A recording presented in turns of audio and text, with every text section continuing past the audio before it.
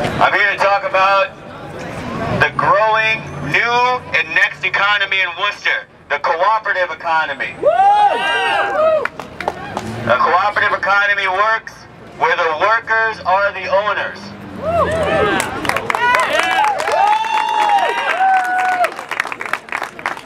The cooperative economy works by the workers uniting and organizing amongst themselves to do what they do best in a way that best benefits themselves and their own community. A new economy looks like the resources that you earn and the sweat and the labor that you put in actually stays in your hands and in your neighbor's hands. And it lives in your community and goes on to make your families and communities stronger.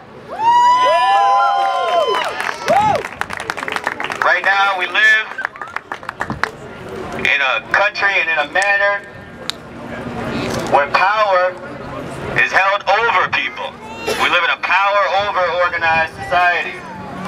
And a co-op economy promotes a power in cooperation with each other, which makes much more sense.